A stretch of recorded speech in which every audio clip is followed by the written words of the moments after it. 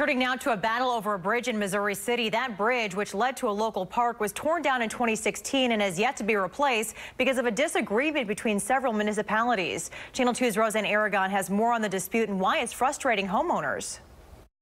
2 years ago, we were here at this very spot talking with residents who felt stuck. They were devastated after a bridge they always used was taken down without a replacement. Today, they say nothing has been done and they are still waiting for answers.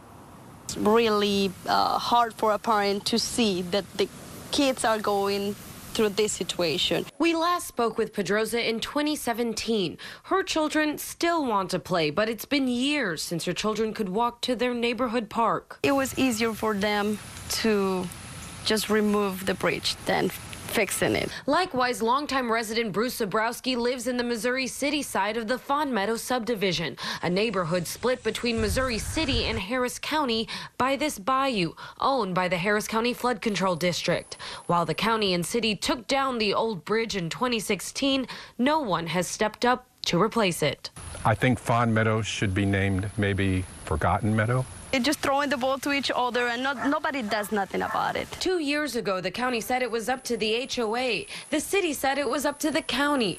Today, Missouri City said safety is a top priority, but stated in part, the waterway is not owned or maintained by the city, and the city is not aware of a replacement plan.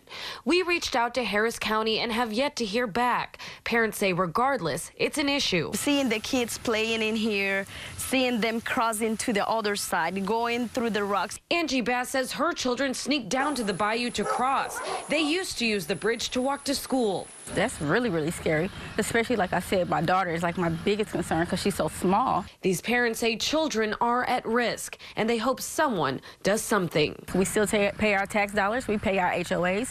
Why can't we have the things that we need? These families tell me safety is their top priority, and they hope their voices will be heard. In Missouri City, Roseanne Aragon, KPRC, Channel 2 News.